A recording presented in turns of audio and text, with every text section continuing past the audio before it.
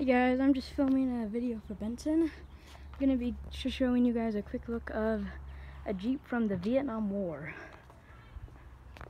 So it has a tarp over it, and it's really just like kind of the tarp right here isn't usually here.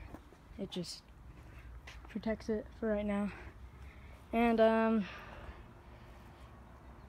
so yeah, it's just kind of has camo over it. Actually, to get the hood up, there's these things. You have to pull them up. Whew.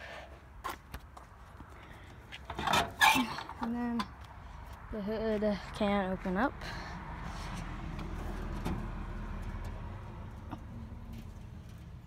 Pretty cool. And let's see.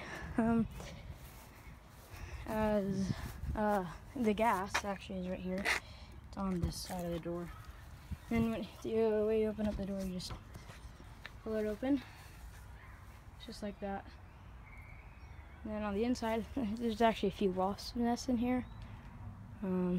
But pedals down there, wheel. It's pretty like close to the seat. And there's actually a few places where you can hold your gun, like right here. And it's pretty cool. There's the emergency brake, I think. And it did have seat belts. These could hold quite a few people in the war. And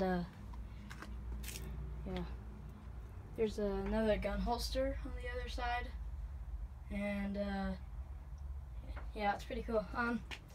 It did have windshield wipers. Yeah. All right, and take a look at the back. It has a little thing to hook your stuff on, like a trailer.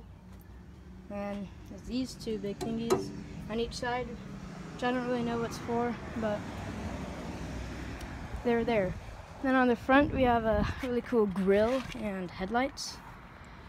Yeah, and then we have another thing, like to get another Jeep out of the mud, pulling them by chains and stuff. Yeah, so that's it. It's pretty cool. This is from the Vietnam War, and yeah.